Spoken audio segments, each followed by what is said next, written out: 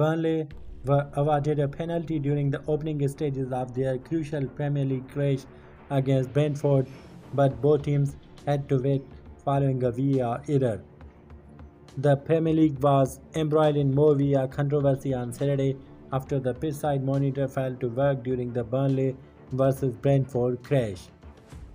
Referee Darren Bond was instructed to go over to look at his VAR monitor inside the opening 10 minutes at Turf Moor after Vitinho was brought down by Sergio Reguilon inside the area. Reguilon, who joined Brentford on loan from Tottenham in January, appeared to shove Vitinho in the back as Burnley fullback was thrown on goal.